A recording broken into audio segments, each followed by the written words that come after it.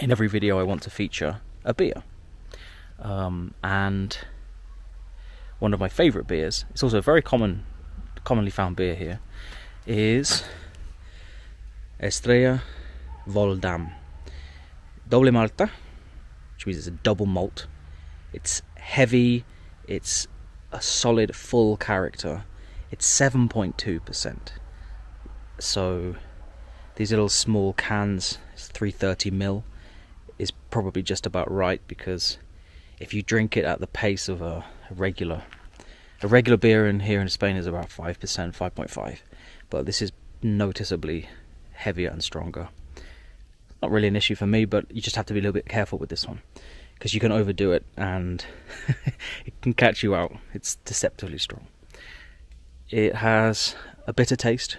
Being English, British, this is a massive generalisation, but I generally don't like lagers.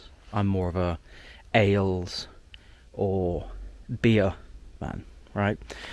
Some of the standard Spanish lagers, like Cruz Campo, of course San Miguel, is commonly found in the UK, and yeah, some of the most common lagers here, just like the most commonly found lagers in the UK, they don't do it for me. They're just very gassy, they're too light in their taste. Even when they're stronger, they're still just lacking in character, lacking in flavour, lacking in...